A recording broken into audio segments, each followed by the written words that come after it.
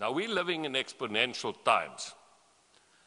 The top 10 jobs in demand today in 2010 in the United States did not exist in 2004.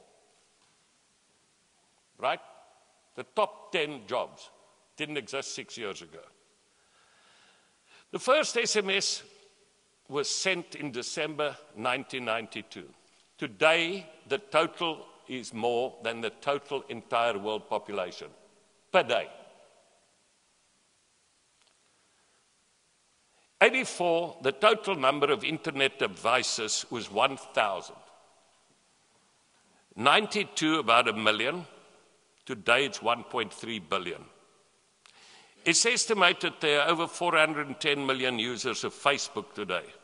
If Facebook were a country, it'd be the third largest country in the world behind China and India, and over 100 million bigger than the United States of America.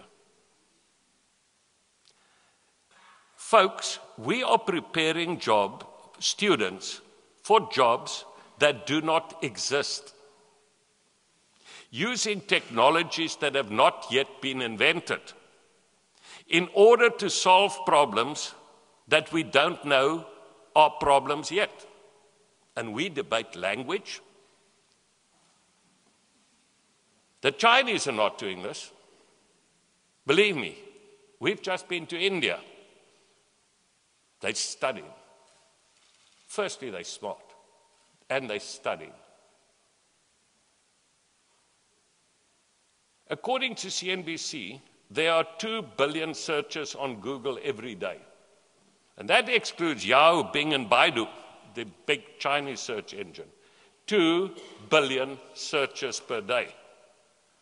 In 2006, 4 years ago, it was 2.7 billion for the year. Now, this begs a question.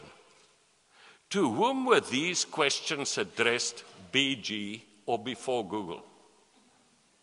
1 week's information in the New York Times is more than a person would have come across in a lifetime in the 18th century.